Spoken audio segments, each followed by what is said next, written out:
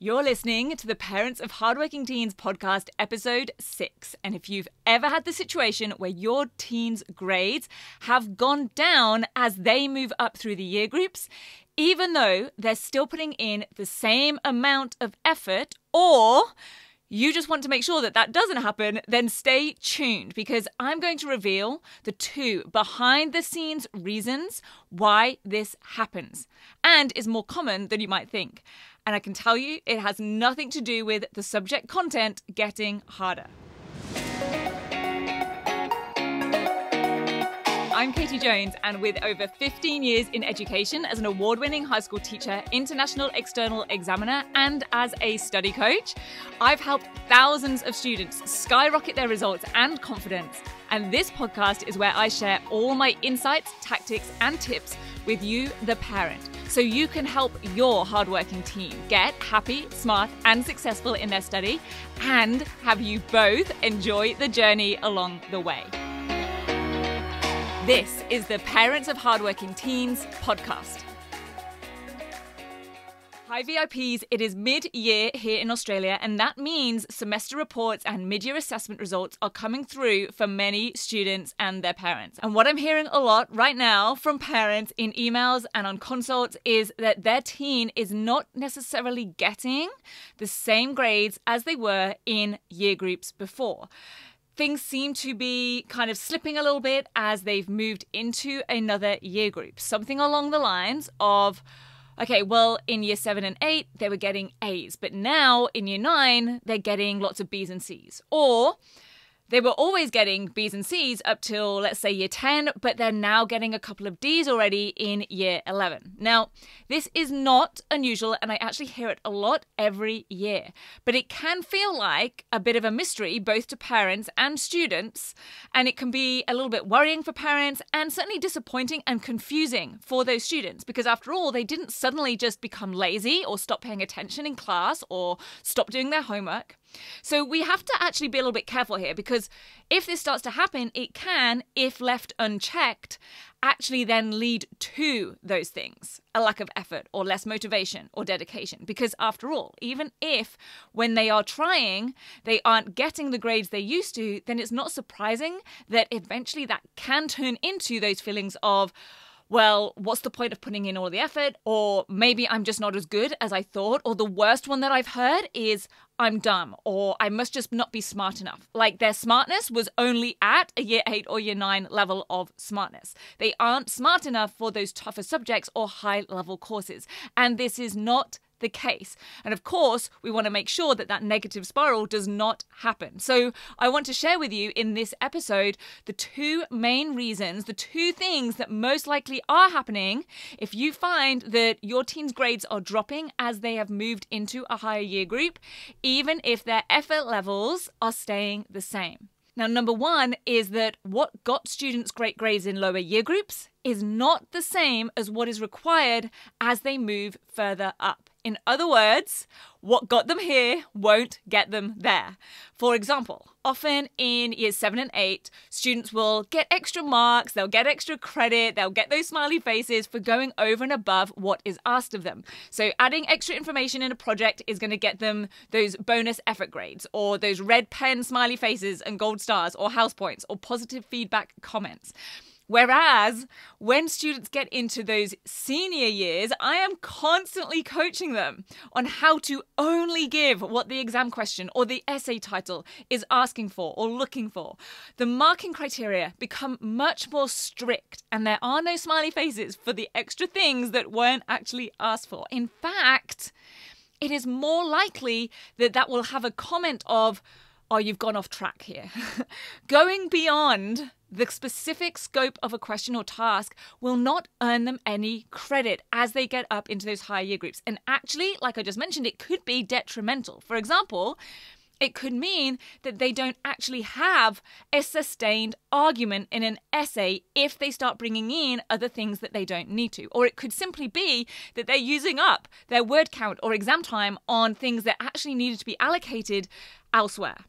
But the more subtle and super important reason that this can happen, that their grades can drop as they go up through the year levels, is the change in the cognitions of the tasks or the assignments and the exam questions that they're being set. It is rarely that they just can't understand or they just don't get the content that is being taught. So if we take that example of that year 7 or 8 project, very likely they were having to, in those projects, describe and explain information. Perhaps they were writing a book review and they had to explain what made it a good book. Or they're explaining how a character changed or what that character taught us in a lesson about life.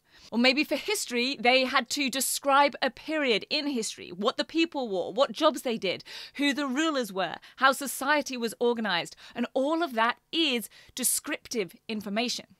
And in science, maybe they're describing and explaining something like tectonic processes or stating the different types of forces or the characteristics of different elements. But as we move up the year groups, the requirements of assessment tasks and exam questions and even textbook and homework questions are moving up the cognitions. And what I mean by that is they're going up through the levels of Bloom's taxonomy and they require more advanced levels of cognitive ability. So I'll explain what I mean by that. So instead of just describing and explaining, as students progress, the expectation is that they will operate at those higher levels of cognition. So instead of just describing and explaining, they'll be able to apply and analyze and evaluate and create. And I train students in this as command words and those levels of different commands. So command words go from state or define or describe at the bottom level, most frequently found in year 7 and 8, or in just basic concepts in preparation for learning more advanced concepts in those higher year groups. And then they move up through explain or account for, up to analyze and compare and contrast. And then at the top, those extended response and essay level commands like to what extent. And this change in commands and the levels of them is a very structured system that the people who write the curriculum and textbooks, teachers who are writing assessments, the examiners who write exams, all use and follow and refer to and structure those questions around. However, the problem is that students are very rarely ever told explicitly that this is what is happening. And even less likely are they to have it explained to them or be trained in all of this in detail so that they actually know how to do it, how to operate and produce work at these higher levels. Now, some students are told about these changes. So some exam boards might call them cognitive verbs or directives or task verbs, but they still aren't totally sure of how to really respond differently, how to change and up-level their responses, which is why it's one of the biggest things that I love to train students in explicitly, because it's kind of subtly dripped in for students, or they're just kind of expected to get it and up-level themselves and their answers as they go. But it is very rarely properly taught and explained to students because it's kind of just subtly dripped in for students, or they're just kind of expected to get it and up-level themselves and their answers as they go, which is why it's one of the biggest things that I love to train students in explicitly. And this is also one of the reasons why I say my 10-week grade transformation program is aimed at students in years 9 upwards, because it's often enough to produce work at those low-level describe and explain levels in years 7 and 8, and to some extent also in year 9 you'd probably be able to get like a C grade with just that sort of level of information. But as students move into year 10 and those senior years, they are expected, even if they're not actually told, which is why I've made it my job to tell and explain this to students, they are actually expected to be providing responses and undertaking investigations and inquiries and writing their reports at those analysis, application, and evaluation levels.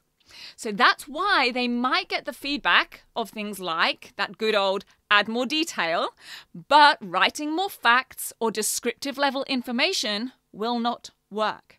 More detail means moving up those cognitions, up the levels of Bloom's taxonomy. It does not mean tell me more facts. And things like a beautiful front cover or slide design could maybe be part of the quality of the delivery or having an engaging presentation if that is a part of a marking guide, but it will be a tiny part in relation to the actual content and the significant differences in the levels of response at those higher year levels. Whereas it might have been classed as making a great first impression and showing that they've put in lots of effort in those lower year levels.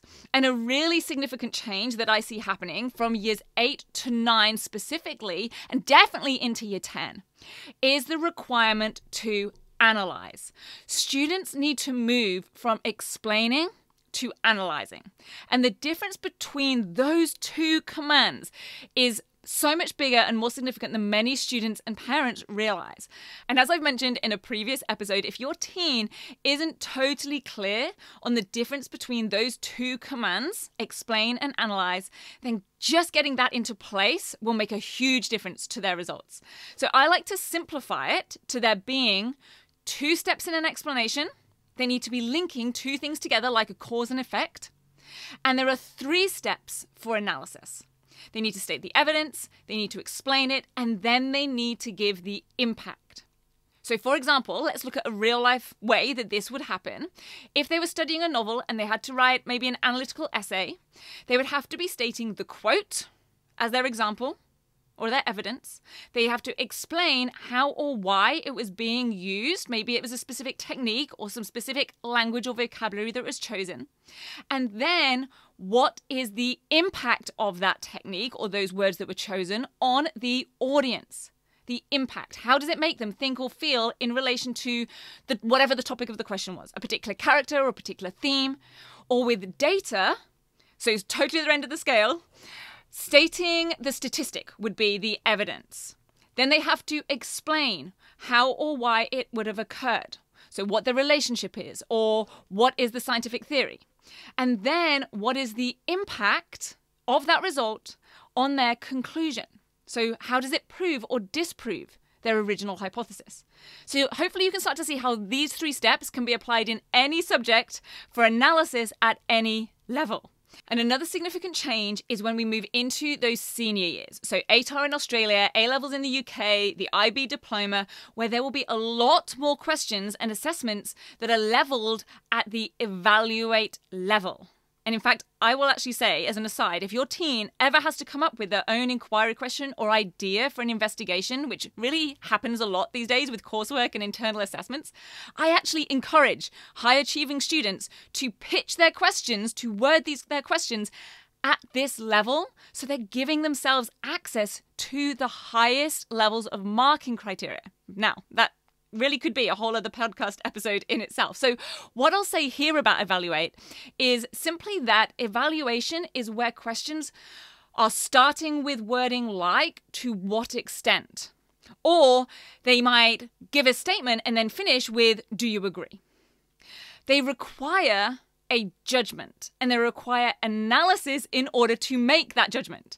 So like I said, I'll probably go into these specific levels of commands in more detail on a future podcast, but hopefully you can see why this is a big level up for students, how their responses really do need to take account of these changes in the wording of questions, and how it's possible that many students and parents don't necessarily realize that this is what is happening. So if you would like to learn more about this, get lots more insights into how your teen can up-level their performance in exams and assessments, then from the 18th to the 22nd of July coming up, I'm going to be hosting a 5-day Facebook group for parents of teens aiming high in exams, where I'll be sharing for free some of my very best and most effective techniques and proven strategies each day from Monday through to Friday.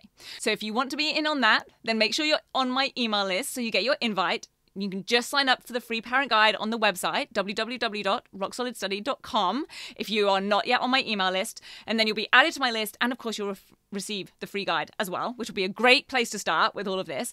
And through the 5 days, as well as other critical skills and concepts, I will explain what these command levels are, how they all fit together, what they look like with real life questions from exams and textbooks, because I want you and your teen to know that if this is happening or has happened, or you just want to prevent it from happening, I want you to know that it is not that they've just gradually gotten worse at study or at science, or they've just stopped being good at history, or that they have even just stopped concentrating or working as hard along the way.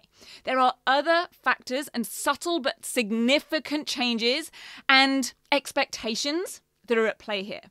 The changes in those expectations, and those are really shown through the marking criteria and the wording of questions. So those differences in levels of cognitive ability that are required are really important, but they're not always easy to be aware of when the usual focus is more on the subject knowledge and the content. So if your teen's in this position and they haven't yet found a way to get back to where they were, or they're trying to do it by studying in a way that's just not sustainable, they're working and studying harder and later each night, then the good news is that it is likely not that they need to be learning more and more subject content. They more likely need to master mark schemes. They need to truly understand what is required and how the different levels of commands, not just knowing what they are, but all importantly, how, there's that how again, how to identify them in any question, and then how to actually respond to them. That is what will make a huge difference. And you will be surprised at how quickly things turn around, get back on track to those previous grades, and most likely even beyond their previous levels of performance that they once were at, once they have those skills in place. And these are skills that can be learned. So if you would like your teen to be trained in this and much more, then go check out and enroll them in the 10-week grade transformation program. And if you'd like to learn more yourself about what goes on behind the scenes with all of this, then look out for your invite to my 5-day free parent event. It's called Parents of Teens Aiming High in Exams. It will run in a private Facebook group from the 18th to the 22nd of July. Now, don't worry, if you're not on Facebook, we are also going to have a private web page where we'll put all the recordings from each day's sessions as well, so you can definitely still get in on this. So I hope to see you at that event soon. And if you have felt like anything that we have talked about today on the podcast is something that you have experienced with your teen, I would love to hear about it. I would love to hear what you think about the 2 points that I've covered today. Email us at support@rocksolidstudy.com, and I will see you back here on the podcast again next week. Thank you so much for listening. Make sure you head on over to www.rocksolidstudy.com and sign up for my free parent guide. The 3 huge mistakes even smart students make in exams and assignments, and how to fix them immediately. And I'll see you back here next week.